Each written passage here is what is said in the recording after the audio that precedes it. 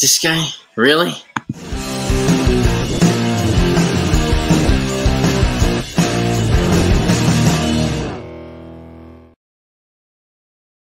What's going on, everybody? Happy Friday. Hope you're ready for the weekend. So, look, we're coming off a dreadful series against the Angels. They took 2 out of 3 in terrible weather. But that's no excuse because they played in the same weather the Yankees played in. And they beat us pretty bad. So, now we get the Texas Rangers coming into town. We got to do better against them. And that remains to be seen. Hopefully, they'll get to play today. Hopefully, it won't be rained out. It's supposed to be raining all day today. So, stay tuned, right? I'll keep you updated one way or the other. And, you know, X-rays did come up on negative on Anthony Volpe, which is good. He had a foul ball off his foot, so it sounds like he's day-to-day, which is good, which is really, really good. We need him now. Okay, we need Alex Verdugo's bat to, you know, come to life.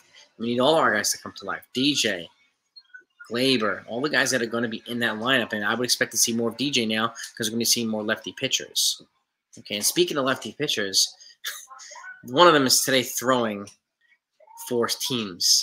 And the Yankees and Dodgers have expressed interest in him recently. Rich Hill, okay? This guy's 44 years old, all right? Now, I'm not talking Satchel Paige territory because he was pitching in his 50s. But, you know, we're talking the Julio Franco conversation here. This is a guy approaching his mid-40s who's looking to pitch again in the majors. And he did pitch last year in 2023. He was 8-14 with a 5.41 ERA. 146 innings pitched, 129 Ks. So he can give some innings, right? He's not by no stretch of imagination a sexy name. But what lefties were available at the trade deadline that were quality lefties? Now, I thought Tyler Anderson might have been an option, but he wasn't moved. It sounds like he might not even been available. So who else was available? It was a lefty. No idea.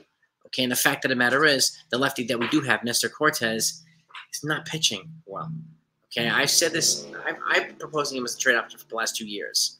Okay, he had the one good year, drastically overused and his shoulder, and he threw way beyond what he should have thrown.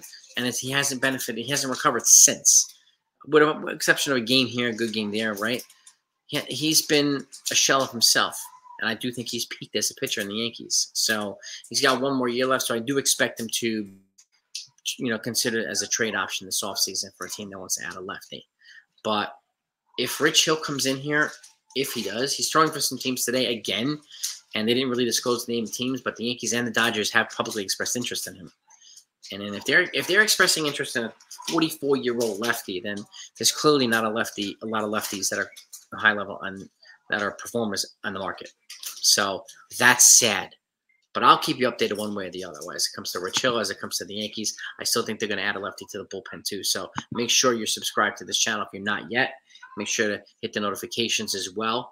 That way when I do go live, you know. When I put out news, you'll know at the front of the line too. So, and speaking of, you know, baseball, as we start to progress towards the last stretch of the season, after the season's over, there tends to be a dull period. Well, I'm going to transition right into football on this channel.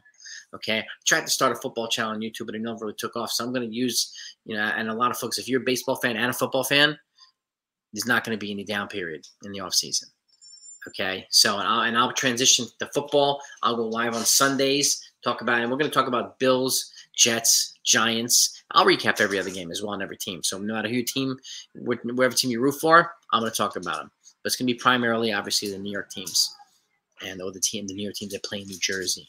Right, the Bills, Jets, Giants. So we'll talk about all 3 of them.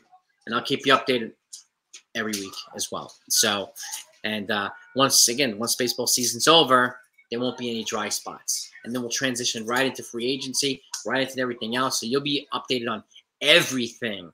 And you'll be in the loop on football too. So get excited, fans. I hope you are happy to hear that. So I'm gonna do that on this channel. So we're gonna spice things up a little bit, make it more fun. But that's what I have for you today. Like Rich Hill is the Yankees are considering him. So are the Dodgers. That just goes to show, you know, lack of options that are available out there. I mean, Garrett Crochet was supposed to be available, but he wasn't moved. Right? He's a lefty. Okay. And the other lefty, Tarek Scupa, wasn't moved. Like I said, there were options that were available. They never really got moved. So were they really available? I don't know. I can't tell. But, like, we're in the Rich Hill conversation now, which is kind of crazy to me.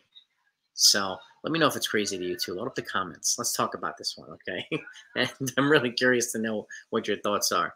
I mean, is there anybody else that's out there? We know some guys that are being DFA'd, that have been DFA'd by the teams by the trade deadline, like lefty relievers, since they've added, guys like Tanner Scott and AJ Puck, and but they have to clear waivers and all that stuff to become free agents in order to be able to be claimed and signed by another team. And that hasn't happened yet as far as we know. So when that happens, I'll keep you updated as well, and I'll point out some specific targets that the Yankees might be looking at, because I do expect them to add a lefty to the bullpen. And right now it's just Tim Hill. So, and that's it. I mean, unless they transition Nestor Cortes to the bullpen, which I've said they should do as well, but that's just my opinion. I would be transitioning him to long relief at least. And have a swingman on the lefty side like him, have the swingman on the righty side like Luke Weaver. So we have 2 swingmen in the bullpen, long relief, which again serve as a bridge from the rotation to the short relievers in the bullpen. Okay, and the fact is Clark Schmidt's coming back. They did not make it a trade deadline acquisition to add to the bullpen, so we're relying on Clark Schmidt to come back and be productive. Okay, and we've added a couple arms to the back end of the bullpen, which is good. Mark Laddick Jr.